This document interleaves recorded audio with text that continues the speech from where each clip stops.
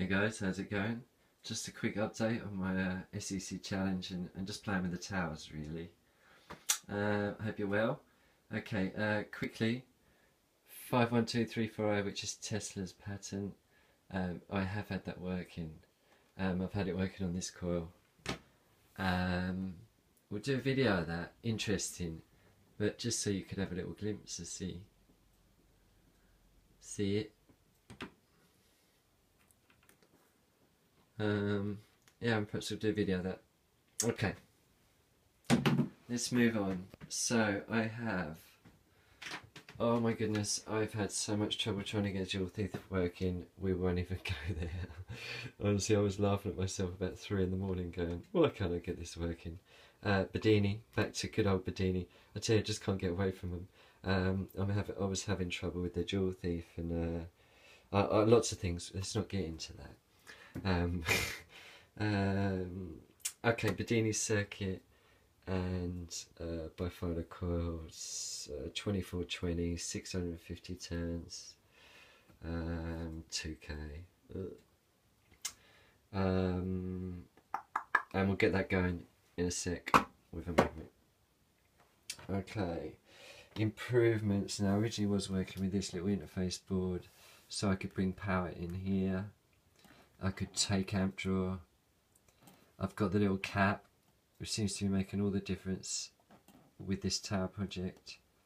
I'll come back to that.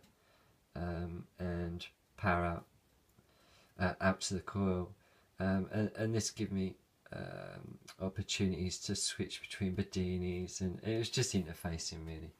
Okay, so it was just an upgrade to same sort of thing. We got it around. Oh, sorry, apologies. Same setup really, bigger cap.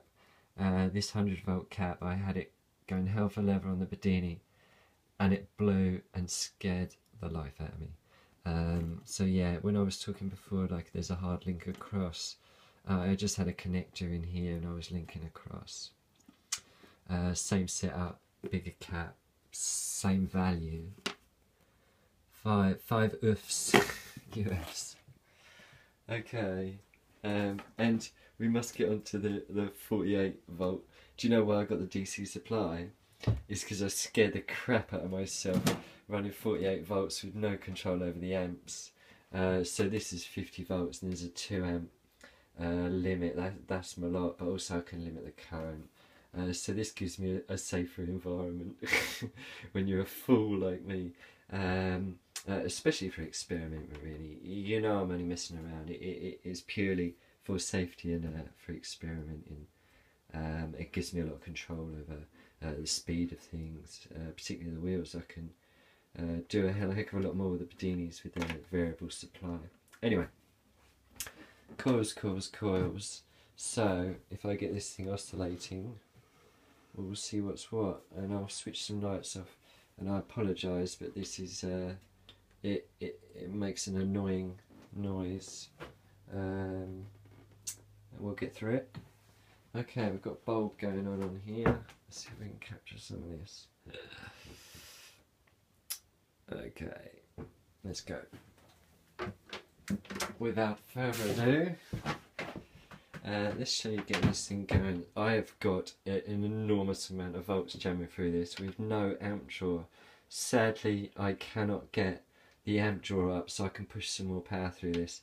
But I think that will be the fun of trying to work that out. So it'll give me something to do, won't it? It'll keep me quiet for 5 minutes. Shut up, get on with the demo. Okay, so we've got a huge amount of 50 volts. Obviously no draw until I get this thing oscillating, which shouldn't take a lot. It's normally a lot harder than that. And then we're drawing 170 milliamps. That'll go up to about 200 eventually. And yeah, so this little baby's oscillating, loving it. It's just got a little tiny bit coming out the top. Yeah, you can see that.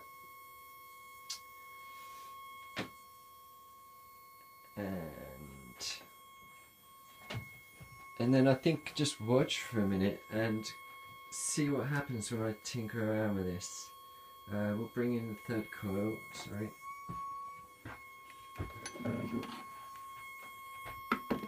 Oh, blimey, he's fired already. Okay, not great distances, but that's not the object of the demo.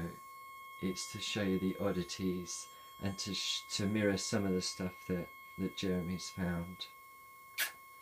Okay, now I believe this is the coupling of the two chords where I'm getting this effect.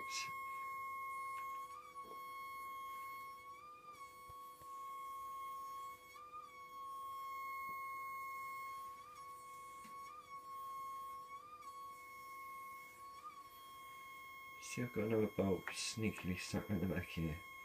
These are notoriously hard to fire to get going, and they don't stay lit for long. Okay, if I pop it around the back here,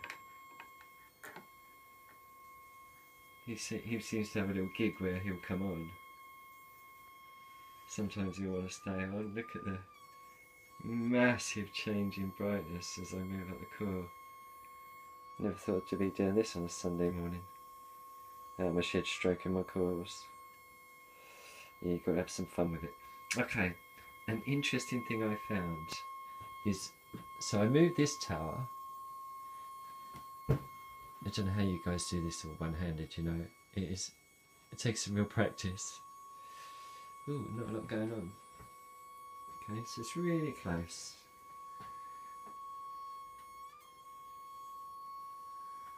Come on, don't let me down now, demo. Just want to get this baby to stay on. There we go. Notice that the metal is not touching. Can you see the gap? There is a metal piece on the top of that bulb. It's not touching. I think that's quite important because things touching are just different anyway. We know that, so the idea is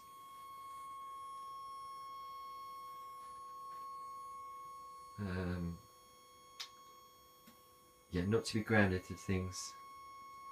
Sorry, I'm babbling on. I'm trying to video what's going on. Okay. If I move this away, we should be able to show you some Tesla magic. Tesla magic, crap I come out with. Okay, the bulb.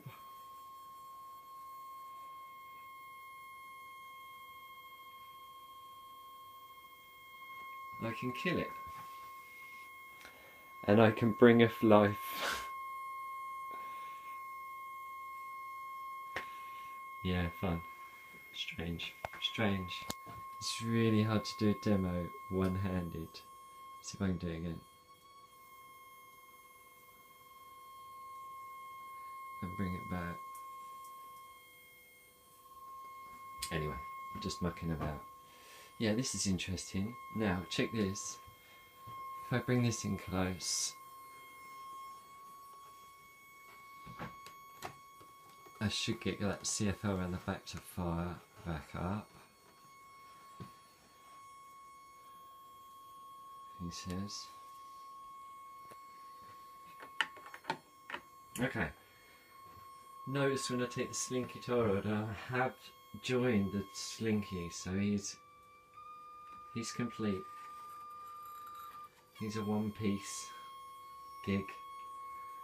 Look, my CFL, he won't stay on. Remember, I'm close now, so he should be lighting. Okay, and if I put Slinky back on, shame I can't show you everything in the picture.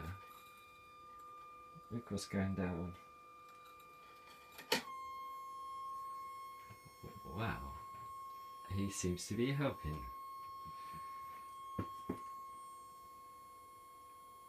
I try really hard not to take the mic and go, well, everyone knows that, it's always going to do that, isn't it? Maybe everyone doesn't know that. Okay, interesting. Okay, keep going. This I do not think is coupling, although we do seem to have now produced a musical instrument.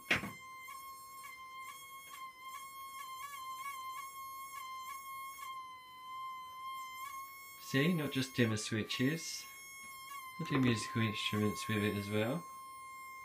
Yeah, so this part of the demo really is, I don't think there's a lot going down here. This bulb, you know, I say that, the video actually illustrates it a lot better. It seems brighter than it is. It's relatively bright. And believe me, you know, I think we'll know if you've played with these things.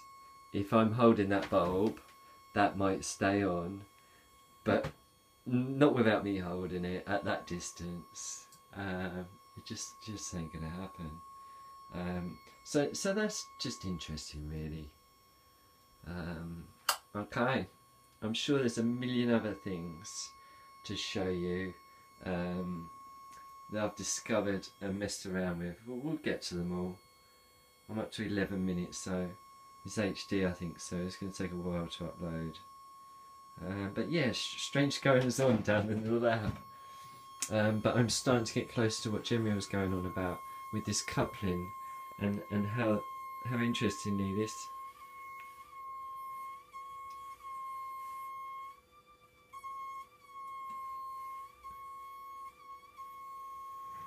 Can't see if you can see that. And oh, annoyingly, there's a wire in front of the amp drawer. Let's move that and show you. This where it all blows up. It goes bang like it did with the batteries the other day. Blimey Charlie, that scared me. That really did scare me. Okay, amp drawer. Watch it. 20, 25, 24, 20. Oh, 30. Blimey, I've never had it do that. That's with my hand up there. Oh, I've never been able to get 30 out of that.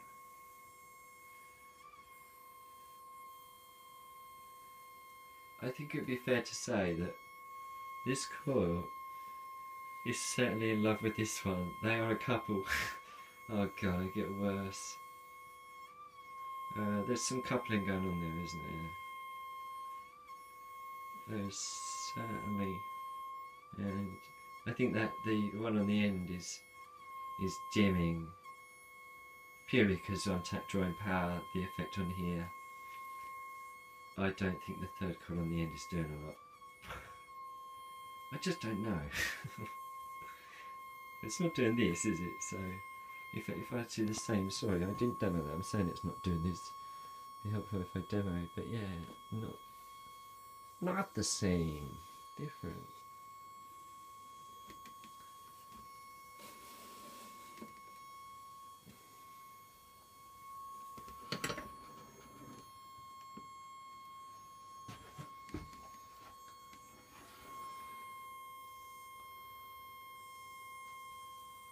And perhaps you'll have some fun this afternoon, and I want to show you these with them turned up on the Bedini, and they're quite incredible, the outputs. And I've been measuring the power output on the Bedini as well, and I think it's like 50, maybe. I'm not going to try and judge the voltage. I've measured 50 volts coming out the back of the Bedini with 25 on the input, so 25 volts going in. So we'll have a play with that and perhaps show you some demos of reading the voltage off it. It seems to accelerate things quite a bit. Anyway, stop rambling on.